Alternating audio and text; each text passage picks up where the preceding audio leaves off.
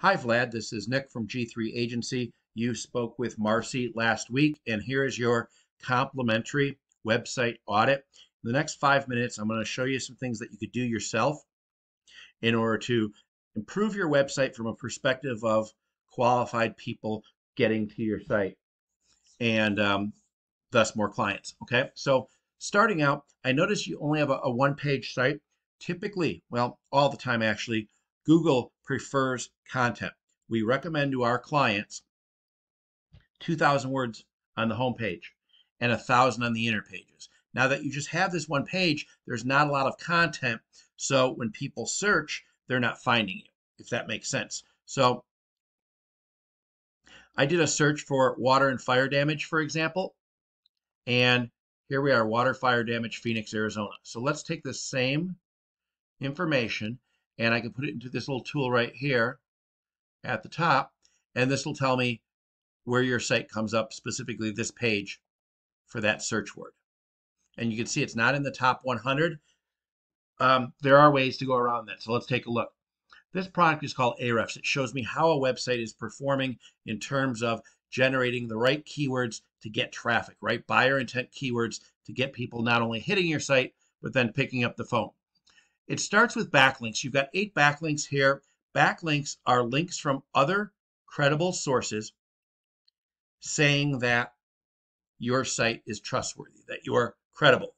So you can see you've got some of them here, but there's not enough. But here we go. Here's one to see what they look like. I'll show you. So here's one, and obviously you're probably somewhere down here in this directory. But really what we want to look at is the number of keywords that you have coming from your content and your backlinks. And you have 2 keywords right now. However, if I click on those, it's really just your name of your company. You're in the 32nd position, so you're not garnering any traffic from that. And then the Dynamite AZ, same thing, the 93rd position. Okay. Now, when we do a Google search for one of your services, fire and water damage restoration, we're going to pull up this one that comes up first, AZ Fire Water, right? So looking at their site, you don't have to go all out like this. This is a lot of effort that was put into this, right? But this is what they do. And because this is what they do, they have a lot of content on their page about it on multiple pages. Let's look at Ahrefs for this organization.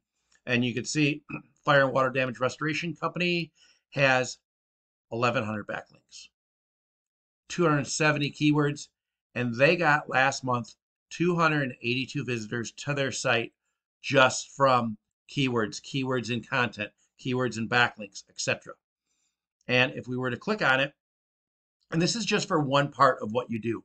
I understand you do construction remodels and stuff. This is just one piece of it, right? How you're performing for fire and water.